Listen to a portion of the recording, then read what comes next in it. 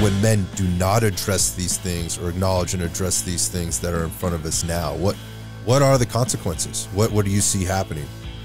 I see us leading every single negative statistic that doesn't involve breasts or ovaries. Give me another one. Give me suicide. Give me prison rates. Give me violence. Give me shootings. Give me domestic violence. Give me sexual assault. Give me obesity. Give me homelessness. Like, give whatever you want to say. We're winning the fucking race to the bottom. Right. To the end. Yeah. To the end in those areas. This is the thing, when hurt people, right? And I know that's a bit of a cliche, and I've said this publicly. Hurt women often hurt themselves. Hurt men, we fucking hurt everybody around us. Yep.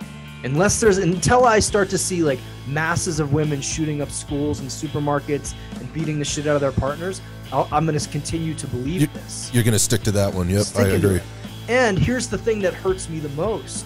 We kill ourselves. It's terrible. We addict ourselves. We put ourselves, we do not know what to do with this pain. So we shove it down and shove it down and shove it down till it explodes outwards. Right.